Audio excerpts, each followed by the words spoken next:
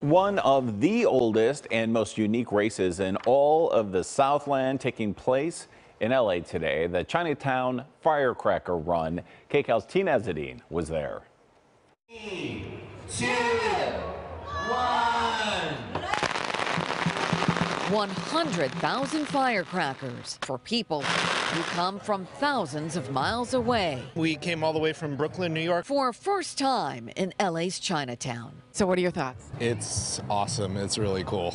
But for 45 years, the Chinatown Firecracker event at this historic plaza brings cyclists, runners, walkers of all ages to take in the sights and sounds of music, lion dancers, and dogs. She's a Shih Tzu, which means little dragon in Chinese. While it's not the year of the dog, it is the year of the rabbit. Year of hope. Yes, year of hope. Absolutely, yes, especially after, the pandemic and having all these virtuals. It's so nice to be back. Some here for every event. I just like it. I'm just an old guy that likes to run.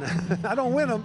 You're not old at all. But I finish them. And for each of the 9,000 who cross the finish line, free beer. It is a hoppy lager, get it, for the year of the rabbit. I thought that was very cute. And it's actually got rabbits on the can, okay? Volunteers organize all this for proceeds to reinvest in the community at a time needed most. We're a tight community, and we stand strong, we stand together, and we honestly come back stronger.